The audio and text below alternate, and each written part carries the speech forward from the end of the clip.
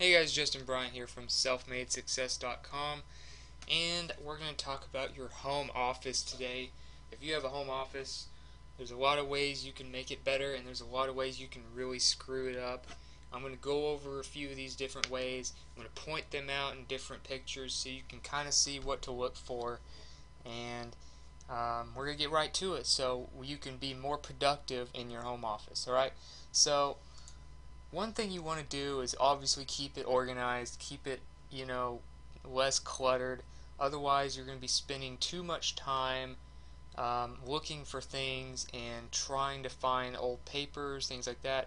Notice how organized these shelves are. Notice how clean it is, how little they have on their desk. Only have the bare essentials in your work area, especially the part you spend the most time in around your desk. Okay, you don't want to stress yourself out just trying to find old papers and things that you should have, conveniently located to where you can just grab it really quick and not waste any time.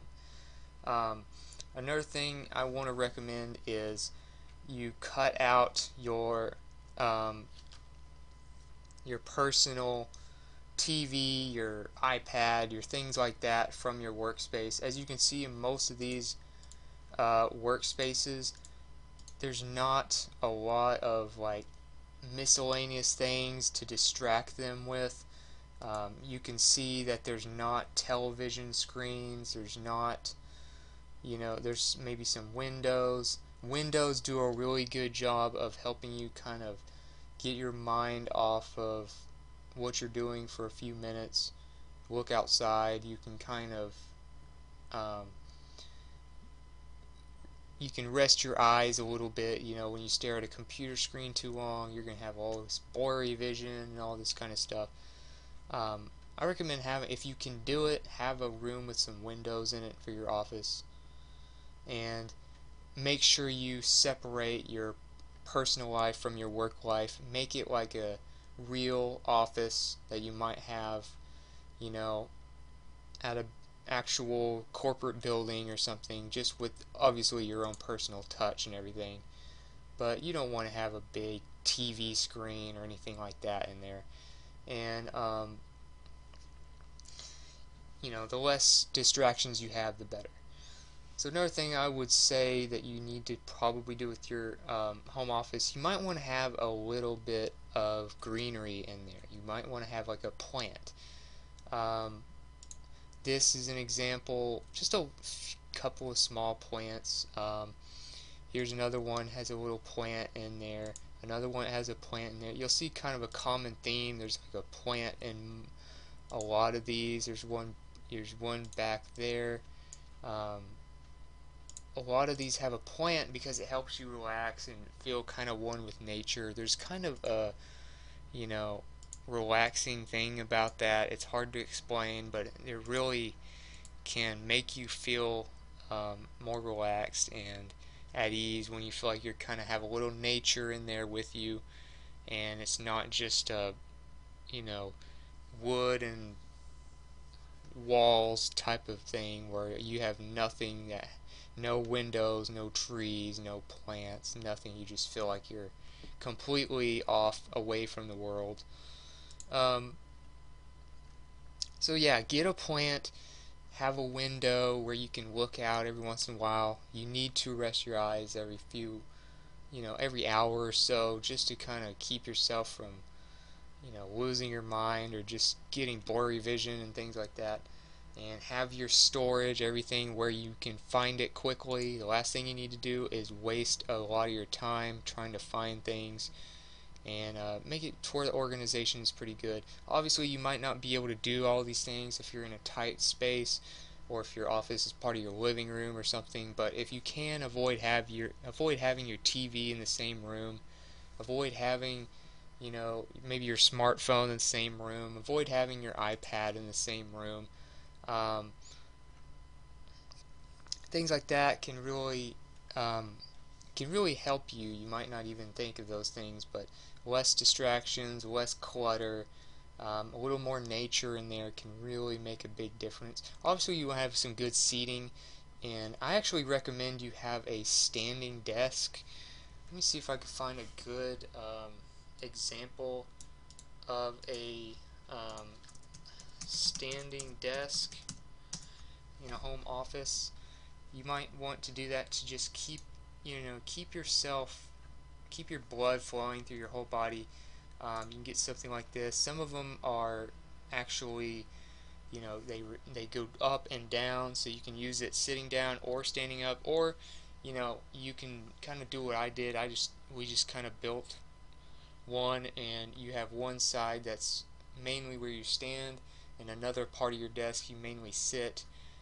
Most of the time I like to stand now because I get really tired, really groggy, kind of bored if I'm just sitting down all day. I don't know if you feel the same way, but it also makes you healthier.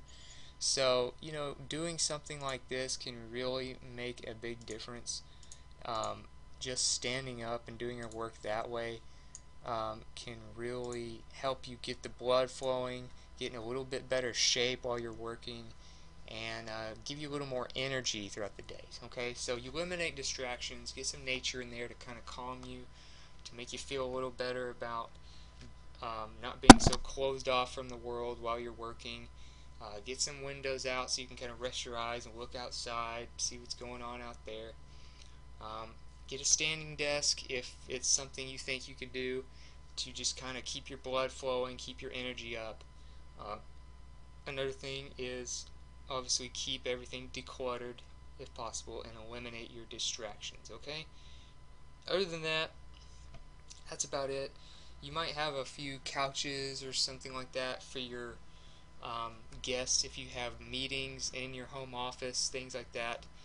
You might want to keep that in mind. Have some nice seating for your guests so you can kind of relax, take the load off, and just kind of unwind a little. And sometimes you just got to get out of your chair. You have that same office chair all the time.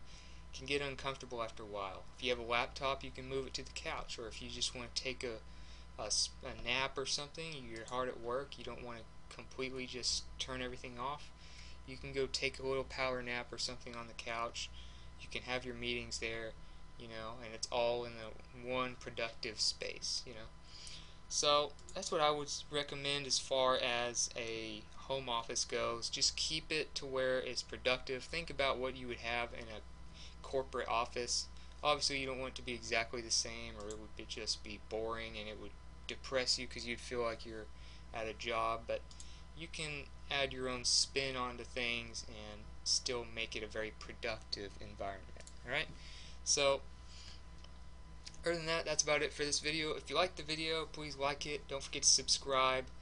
And I'll have more videos coming your way. Just tips for being a better entrepreneur, getting better results, being more productive, getting more done in less time, how to do marketing, how to do actual strategies that will get you more results, how to get more social media followers, how to get more engagement, how to get more leads, how to get more sales, things like that.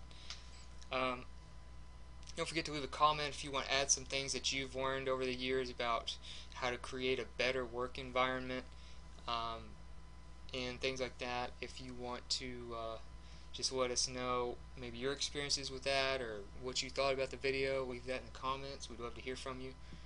And other than that, don't forget to visit us at selfmadesuccess.com, where we'll have more in-depth training, more the nuts and bolts type stuff, where we'll show you how to do specific things to make your business more profitable, to start your first business if you're new to this, or to just be a better entrepreneur, a better person, more developed